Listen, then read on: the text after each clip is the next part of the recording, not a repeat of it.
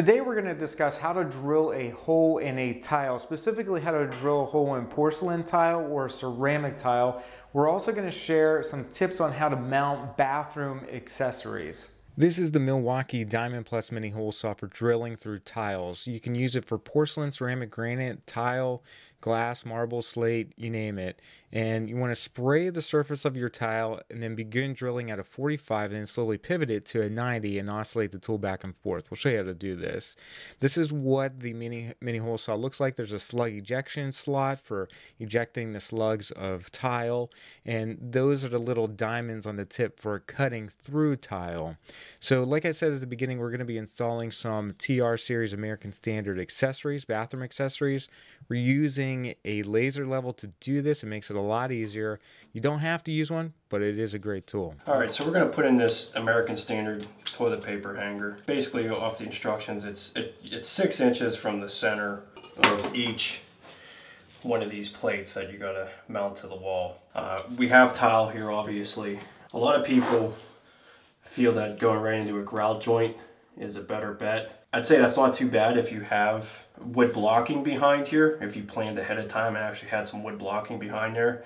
Otherwise, I would go with going on the tile itself, because really the plug that you install is going to hold better into the tile and the backer board than just going into a grout joint. If you have wood blocking, by all means go into the grout joint if you'd like.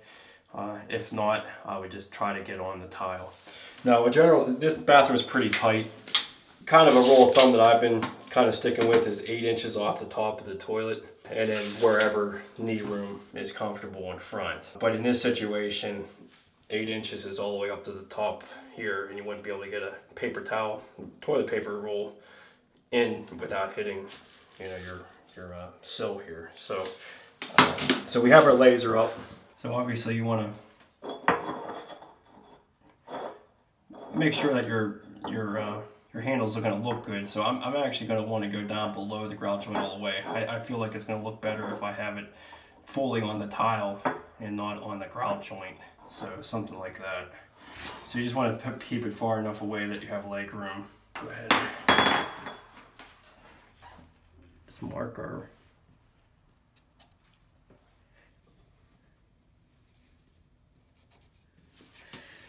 top to bottom here, and we'll measure over 6 inches from the center of that. Your set screw goes into this indentation, so you want to have to point this down. So make sure we're on the laser in the center. We'll mark that this way. So we actually did it the opposite way here. Good there. Start drilling through the tile at a 45-degree angle, then tilt your drill to a 90. Say this is a 1/4 inch bit. And remember, to preserve the bits on the end of that drill bit, you want to dip it into water every 3 to 5 seconds. So this is ceramic tile. It's about a 1/4 inch thick. It's not really a hard tile, and it was easy for us to drill through it with our diamond bit. So again, 45 to 90 degree to start drilling through the tile. It'll take you a few seconds depending on the thickness of the tile to get this done. So once you have the holes drilled, the next step is to add plastic plugs. We needed 4, as you can see here, and we lightly tap them into the ceramic tile using a hammer. You can also use a rubber mallet for this if you're scared of breaking the tile. So clean the tile off with a damp sponge, and then you can add the mounting brackets using the provided screws.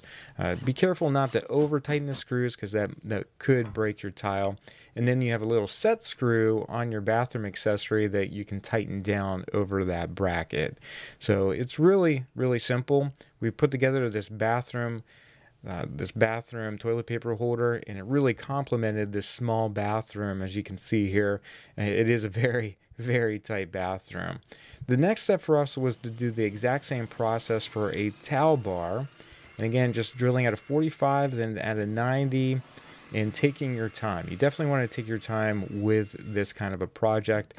Tapping those plastic inserts into the wall, unscrewing the set screw, and then tightening it down onto the bracket. So again, this towel bar really turned out nice and complemented the style of the bathroom. By the way, we also have a video on how to install the toilet and this Bravina sink. This is a different project that we were working on. The tile was porcelain, much harder, about 3/8 of an inch thick. We took our time doing this, and you'll notice that you will not break the tile if you use this method. So we needed 2 holes for the bracket. We were installing a shower rod in this modern shower, and that's why we needed 2 holes. This is what that bracket was attaching to, that shower rod that was going into the glass. Hopefully you got some great tips in today's video. If you do have any questions, please let us know. We also have our free guide on bathroom remodeling, which you can get by clicking right here. That'll take you over to Home Repair Tutor, where you can get the guide for free. So that's it for today. Thanks so much for watching the video. We'll see you in the next one. Take care.